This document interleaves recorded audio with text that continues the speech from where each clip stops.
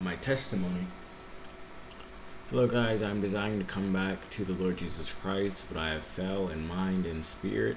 But for some reason I have a problem obeying the Lord. I keep sinning even though it is wrong. Before I say I am wise, I will say I am a despicable fool. I have fell, and there is an unbearable weight on my back, pain in my side. I know the word, every verse known to man, but the Lord's word is not on my mind at all times. I think I need to speak to God in the spirit, but he's always silent. But I can hear Satan tempt me, tell me to indulge and please myself, and he tells me he's my friend and he makes me want to feel good, but I know he's a liar. So for some reason I still yield to his voice, but the voice of God is no longer in my life. I need him back. I have backslid. I say this with all my heart. I am a sinner. I am a wretched man. I built what I destroyed. I am a transgressor. I have fallen away, but I say this: I will come back to God today. I will stand on the rock of the Lord Jesus Christ.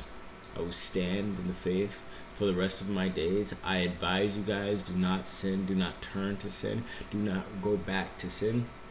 I am not perfect, but through God, soon, I'm going to tell you guys how Satan got me hooked. I was a perfect child of God, and Satan couldn't reach me.